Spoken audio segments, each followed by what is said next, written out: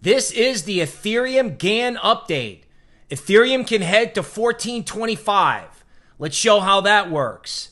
Starting over here, I drew 40 boxes over and 10 boxes down, and then drew this GANN angle.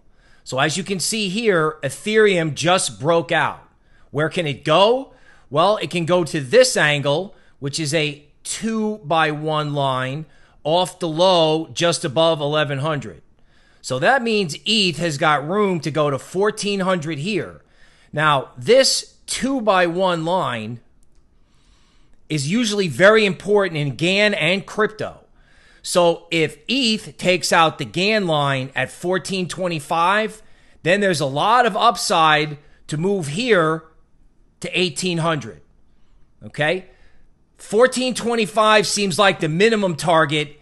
1800 is either going to be the target, say, April or sooner, depending on the Fed and how things break out.